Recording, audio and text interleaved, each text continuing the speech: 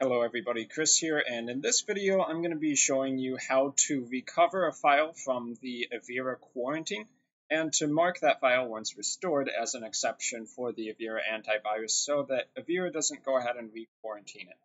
So right over here I have the torch setup, which is an executable file, and when I double click it, for one reason or another, Avira marks it as basically unwanted, and it errors out because Avira puts it inside of the quarantine.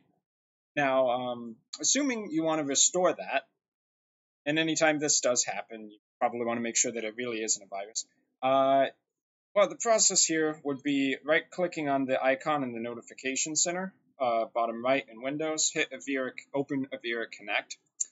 Now we hit open on free antivirus, or paid if you have the pro version, which will open the Avira antivirus window up, and we go down to quarantine where we left click, and now we can find the files that were recently quarantined. Right click and hit restore object. So that's going to put it, and you might want to hit yes to this pop up.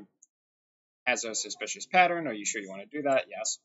So now it's restored inside of the folder where we previously had it, in this case my downloads folder. But if I try to double click it, as you saw before, it's just going to mark it as some kind of virus again, and it's going to try to quarantine it.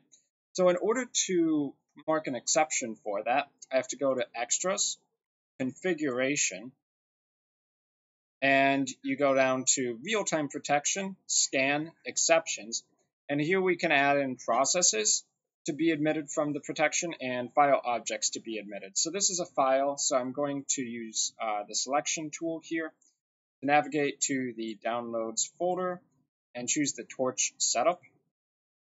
Add that to the exceptions, apply, and OK.